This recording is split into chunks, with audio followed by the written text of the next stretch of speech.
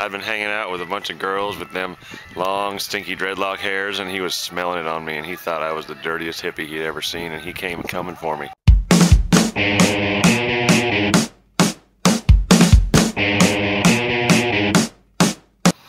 Frogbat, it's nothing like it. Just nothing like it. We look at the DNA, we see frog, we see bat. How do you do that cool dance? Yeah, well, that time it swooped down on them hippies. This is the first time I saw it. I ate 3 of them in one fucking pot.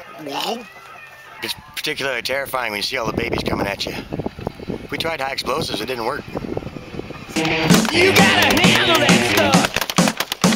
So that thing came after me, and it's swooping all around, back and forth, left and right. I mean, I didn't know it was at nighttime. I didn't know where this thing was coming from. So all I could do was just shoot. That frog man ate my baby. I'm going to blow him up. Get out! Frogbat's terrorizing us. We gotta do something. Oh my God! It's a fucking frog!